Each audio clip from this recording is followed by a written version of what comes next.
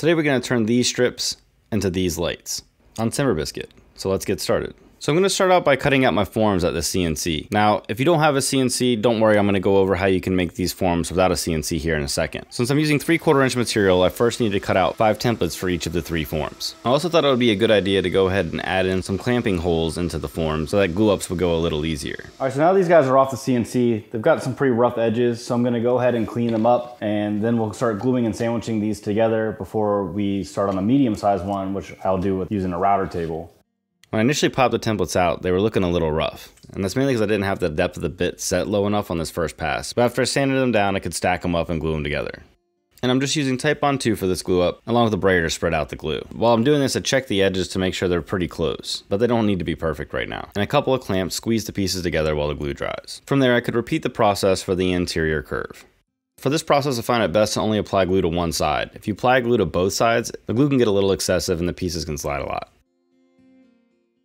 Alright, so earlier I mentioned I would show how to do this without a CNC. Basically what you're going to want to do is trace out your 2 paper templates for your interior and exterior curve onto your MDF, like I've shown in previous videos. Then you're going to want to cut them out with a jigsaw or bandsaw first and then clean them up with some sandpaper. Once you have that initial template done, you can just trace it out again and then just use a jigsaw or bandsaw to cut it out to its rough shape as I'm doing here. And don't worry, these pieces can be a little rough, kind of like my son's attitude come dinner time if it's not PB&J night. And just a heads up, all these templates are included in the plans, which are linked in the description below. For those of you with a CNC, the CNC files will be in there as well. Once you have that rough template cut out, just glue it directly to your original template. And here I'm using Quick and Thick to speed things along. While that dried, I started milling the hard maple for the veneers, which I'll use for the bent lamination. And just a side note, I did mill a lot more material than I actually needed, just to ensure I wouldn't have to go back and do this again if any of them failed. So with my boards jointed and planed, I took them over to the table saw to rip them down. And I left them slightly oversized so I could trim them to their final width later. And I honestly prefer using the 8/4 material just because it gives me a lot more room to work with. But for this project, I'm just trying to use what I had on hand. From there was over to the bandsaw to cut the veneer. And I'm cutting these to 3/32 of an inch so that I can sand them down with a drum sander later. To cut veneer this thin, you're really going to want to make sure your bandsaw is tuned up. So be sure to check out my bandsaw tune-up video to see how you should tune yours. Once you have all that set up, just use consistent pressure and a consistent feed rate to ensure consistent cuts. Another option is to use a featherboard, but I find that it gets in the way during this process. If you keep your fingers moving with good pressure, you should be able to cut these veneers just fine. Over at the drum sander, I thickness the pieces down to 1/16 of an inch. Now I get a lot of questions about this drum sander, and I'll just say that this is not my favorite tool in the shop, but it does work to be able to do small pieces like this, as long as I'm patient and willing to put the time in. And if you don't have a drum sander, you could always stick these guys to a sled and run them through the planer. Or another option is to just purchase the veneer pre-made.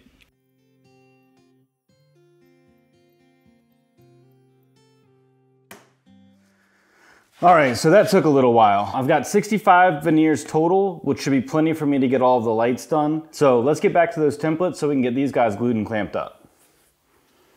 So by now the glue's had plenty of time to set up for our template, and we can just use a flush trim bit at the router table to trim away the excess. This bit just chews right through the MDF, being that there's no end grain and it's super soft. And hey, if you're enjoying this video, please give it a like. It helps a ton and it lets the video spread to more people. So thank you very much. Once you're finished flush trimming your first template, you can go ahead and glue on the next one and follow the same process. You'll also have to raise it lower the bit depending on your template placement for the cut. From there, my previously drilled holes act as a guide, and I can just pop my Forstner bit in and continue through the template. And though I don't show it, I did drill out every single hole, and I'll tell you that the process really didn't take that long. With my templates all flush trimmed, I could glue the sections together.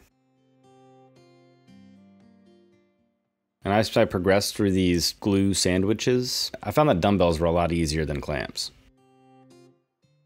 So once the MDF mayo was dry, I used my oscillating spindle sander to clean up the inside curves. And this just smooths out the MDF. Another option would be to use a dowel wrapped in some sandpaper.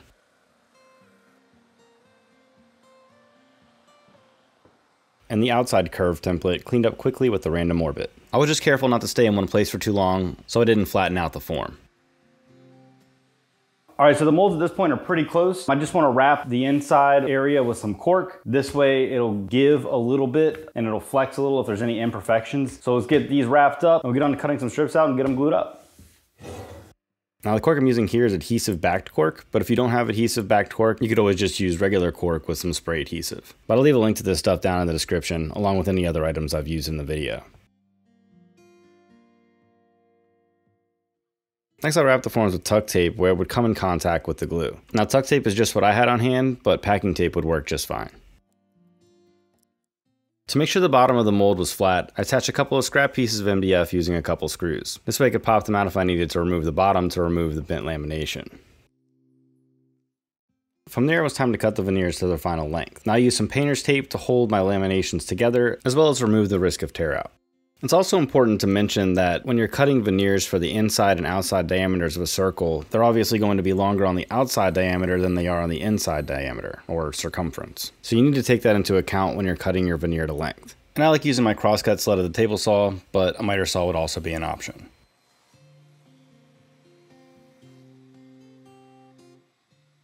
Alright, so with all my veneers cut to length, I can start gluing up the bent lamination. And for that I'm going to use Titebond 2 Extend because it gives me a little bit more open time. Though I'm not sure that you really need it for this project, it's just a nice safety net. Plus I've had good results with it in the past and it's not as harsh as something like epoxy would be. Now there's a lot of different glues you could use for bent lamination. This is just my preferred glue, and it's what I found works best. So the process is pretty straightforward, but you're going to want to test fit the strips before you do any of the glue ups. Then you're just going to apply glue to one side, stack up your pieces, and then bend them into the form. The shorter veneers really wanted to jump out because the curve was so tight, so I did them one at a time. But on the larger molds, I could do 2 or even all 5 strips at a time. And if you're enjoying this project, don't forget to subscribe so you don't miss the next one. So I let the laminations sit in the molds overnight, but the shortest I let them go was 8 hours. And I'll tell you that because like Lieutenant Caffey, I think you can handle the truth. So as I mentioned earlier, I unscrewed the bottoms so that I could pop out the laminations, screwed them back on, and repeated the process. And if you're like me and you have a dusty shop, just do your best to avoid getting it in the glue, as that can affect the lamination. Oh, and I forgot to mention that on this final strip here, I don't put any glue because the adjoining face already has glue applied. Because these forms were larger than 50% of the circumference of the circle, some of them were a little tough to squeeze in, but I was able to make it happen. So once I pop these guys out of the mold, they're a little oversized and wonky because the edges don't match up perfectly, but I'll take care of that here in a second. The main thing to look for here are any delaminations that are occurring already, in which case you may have to reform them. But everything here looks good, so let's move on. Prior to trimming these half circles at the table saw, I need to square off one end at the joiner. And to do that, I just pulled the guard back to expose the blade. So it goes without saying, I was being extremely careful when doing this step. From there, I could cut the laminations to their final thickness at the bandsaw, placing the jointed edge against the fence and rotating the pieces. Now, if you don't have a bandsaw or a joiner, you could always set up a sled and to chip away your edges until you have one clean edge. Then you would have to rotate the piece and repeat the process. But it's pieces like this where the bandsaw shines and why I think it's one of the most versatile tools in the shop. But that's between you, me, Alexa, and any other devices you have listening. Back at the table saw, I cut a clean edge on my sled and used a half circle template to trim off the edges of my bent lamination. This template allows me to hold the pieces in place while I run the sled against the fence, giving me clean lines on both sides of my circle. I also added a few blocks to pinch the workpiece in place and hold it to the form. I again added some blue tape around the edges to avoid tear out, because tear out right now would really suck. From there I made the initial cut, then rotated the piece, making sure to line it up as close as I could to the edge, and made the second pass. When removing the piece from the form, I had to be really careful not to snap off my offcuts and risk breaking the lamination. The blue painter's tape was also a great indicator to see if I was lined up for the second cut. And yes, this is another one of those situations where the blade is turned all the way up to 11.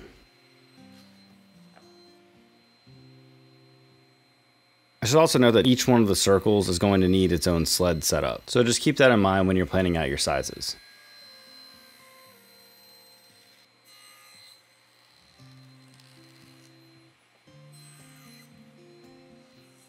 From there, I could repeat the process for the remaining circles.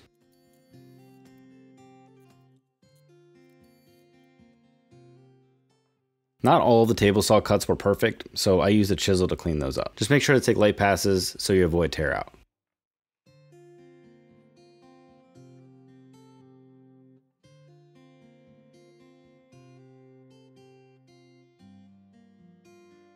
And here I'm just parrying away so I don't take deep gouging cuts.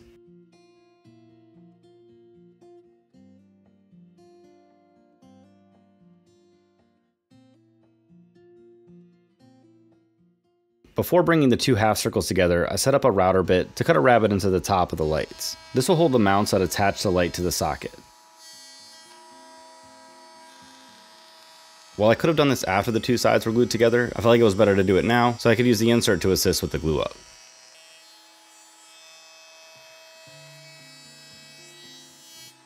I work on these videos and projects after work, and they take a lot of time away from my family and a lot of time away from my personal life. So if you'd like to support the channel, you can do so by buying a set of plans or by joining my Patreon linked in the description below, where you'll get discount codes for plans, merch, and some other cool stuff. And for those of you who have already joined, thank you. Your support means the world. Back at the CNC, I made the mounts that would hold the light fixtures. And luckily these went easily, otherwise they may have been my CAD bane. And then it was finally time for these lights to come together. So in an effort to make the glue up a little easier, I decided to glue all three pieces in at one time. Applying glue to the rabbet in both of my ingrain pieces, and then using some strap clamps to squeeze everything together. The good thing about doing it this way is that the insert allows for the rings to be perfectly circular and gives it a little support for the clamping.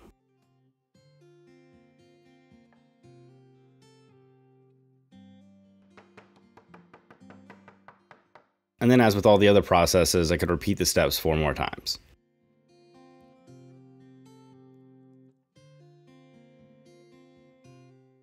Since I only have one set of strap clamps, I took the time in between glue ups to go ahead and sand the seams, which went pretty quickly with a random orbit sander, though I did have to hand sand the inside. And after a few hours, I finally had 5 lights that were ready for some metal. Alright, so with the bent laminations all sanded to 180, I can go ahead and get started on the aluminum, which I'm going to sand and then cut into strips. Let's sit on the interior of the lamp and give us a pop of color, so let's get started on those. So the first thing to do is to sand both sides of my aluminum sheets with 320 grit and then clean them off. From there I can mark out the width for my shades and then cut them out using some 10 snips. Due to the size of my lamps, I needed to buy 3 sheets of aluminum to make sure I had clean edges on all the exposed edges of the aluminum. Just something to keep in mind. From there I could use the interior of my wooden circle to create my metal circle, and then I added a couple of rivets to hold the aluminum in place. Here I really tried to make sure that the metal had a nice overlapping look, so I overlaid the aluminum by about 1 inch on the interior, which gave me plenty of room for the rivets. Once the rivets were in place, I had a nice friction fit for the aluminum. From there I could cut out strips for the medium and large size lights, which would need to be joined together for the larger circumference. For the medium-sized lights, I just added a small patch that would overlap, giving me a little bit more visual interest and making it look more intentional. It felt like a nice way to really embrace the rivets.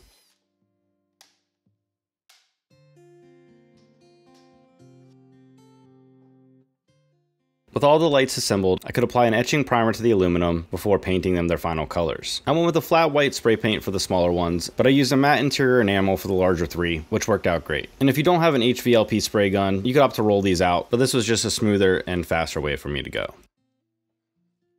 With the aluminum painted, I went with the penetrating oil for the maple. Alright, so now while these dry, what I'm going to do is go ahead and take down the old lights and we'll wire up the new ones so that we can get these guys installed. So I'll start with the disclaimer that I am not a certified electrician, I just know enough to get by. So if you're not comfortable doing this part on your own, definitely contact a professional. So I got all these sockets, wires, and lamp parts from a company called Color Cord, which I'll link down in the description because they're awesome for creating custom light fixtures. The assembly was pretty straightforward, and they have great instructions on their website that you can follow along with. The one tip I will give is just to make sure that you leave yourself enough wire so you can actually wire these guys to your home.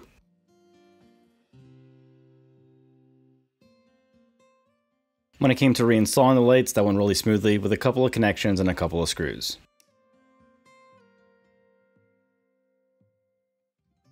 From there I could reinstall my aluminum shades and these guys are ready to hang. And one of the great things about the mounts is they fit perfectly around the socket.